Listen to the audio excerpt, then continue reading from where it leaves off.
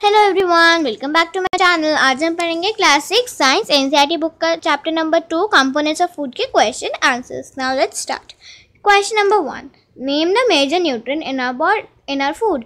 Name हमारे को एक मेजर न्यूट्रिएंट्स का नाम लिखना है जो हमारे फूड में प्रेजेंट होते हैं। कौन कौन से होते हैं? Carbohydrate, protein, fats, vitamin and minerals. ये 5 जो है वो मेजर न्यूट्रिएंट्स होते हैं जो हमारे फूड में प्रेजेंट होते हैं। Name the following. अब हमारे को क्वेश्चन दे रखे हैं और उनका जो आंसर है वो लिखना है।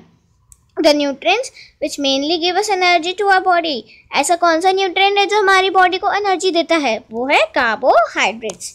The nutrients that are needed for the growth and maintenance of our body. ऐसा कौन सा न्यूट्रिएंट जो बॉडी की ग्रोथ और मेंटेनेंस मतलब जो हमारी बॉडी के जब सेल डैमेज हो जाते हैं उनको ठीक करने के लिए कौन सा न्यूट्रिएंट रिक्वायर होता है? तो वो होता है प्रोटीन। सी वाला। अ vitamin required for maintain good eyesight. कौन सा विटामिन है जो गुड आईसाइट को मेंटेन करने के लिए यूज होता है? वो है vitamin A. A mineral that is required for keeping our bones healthy. ऐसा कौन सा मिनरल है जो हमारी बॉडी की बोन्स को हेल्दी रखने के लिए हेल्प करता है? तो वो है calcium. Name 2 foods each rich in. तो हमारे को दो एग्जाम्पल लिखने एक तरीके से। 2 फूड जो इस मिनरल्स में इस न्यूट्रिएंट में रिच हो। तो पहला फैट्स में क्या क्या रिच होते हैं? घी और बटर। स्टार्च का raw potato and rice. Dietary fibre का कैरेट और कैबेज, है ना। और प्रोटीन का मिल्क और एग। तो ये सारे हो गए थे इनके वो फूड जो इनमें रिच हो। अब हमारा है question number 4। Tick the statement that are correct, cross those that are incorrect। मतलब टिक द करेक्ट ऑप्शन की तरह जो सही है उन पे टिक करना और जो गलत है उन पे क्रॉस करना है। क्या आप सिर्फ राइस को अकेला खाने से आपकी जो बॉडी की सारी रिक्वायरमेंट है वो पूरी हो जाएगी? नहीं, हमारी बॉडी की सारी रिक्वायरमेंट तब पूरी होंगी जब हम सारे न्यूट्रिएंट्स को एडिक्वेट अमाउंट में एक अच्छे से अमाउंट में लेंगे। तो ए वाला पार्ट में क्या आ जाएगा? नहीं, cross.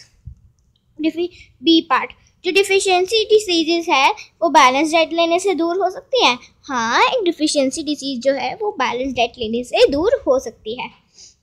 A balance diet for the body should contain a variety of food item. जो बैलेंस डाइट है बॉडी के लिए उसमें बहुत सारी वैरायटी होनी चाहिए फूड आइटम की। तो आंसर है हाँ, एक जो वैरायटी है हमारी बैलेंस डाइट में प्रेजेंट होनी चाहिए। तो इसका आ जाएगा टिक। Meet alone is sufficient to provide all nutrients to the body. जो मीट है क्या वो अकेला ही सही है सारे न्यूट्रिएंट्स को देने में बॉडी को? नहीं, हमारी जो बॉडी है उसको अलग अलग न्यूट्रिएंट्स चाहिए अलग अलग फूड के फॉर्म में। Fill in the blanks. Question number 5, fill in the blanks. Dash is caused by the deficiency of vitamin D. कौन सी डिसीज है जो विटामिन डी की डेफिशिएंसी से होती है? तो हमारा आंसर है रिकेट्स। रिकेट्स जो है एक डिफिशियंसी डिसीज है और वो विटामिन डी की कमी से होती है। Deficiency of vitamin B1 causes a disease known as beriberi। तो देखो याद रखो, विटामिन B1 है तो B1 से कौन सी डिसीज होगी? बेरीबेरी। बी फॉर B1 और B for beriberi.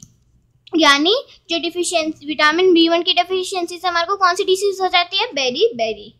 Deficiency of vitamin C causes a disease known as dash. Vitamin C की कमी से कौन सी डिसीज होती है? Scurvy. Night blindness is caused due to the deficiency of dash in our food. जो night blindness है वो हमारे को किसकी कमी से होती है? विटामिन ए की कमी से। क्योंकि हमने जैसे देखो ऊपर भी पढ़ा था कि विटामिन ए हमारी आई साइट को अच्छा रखने के लिए यूज होता है। ऐसी जो नाइट ब्लाइंडनेस है, नाइट ब्लाइंडनेस में भी तो आपको विजन की कमी हो जाती है, मतलब देख नहीं पाते आप। तो इसमें क्या होगा? अगर हमारे विटामिन ए की कमी होगी तो हमारे को नाइट ब्लाइंडनेस हो जाएगी। This video ends here. Hope you like my video. Stay tuned for more videos.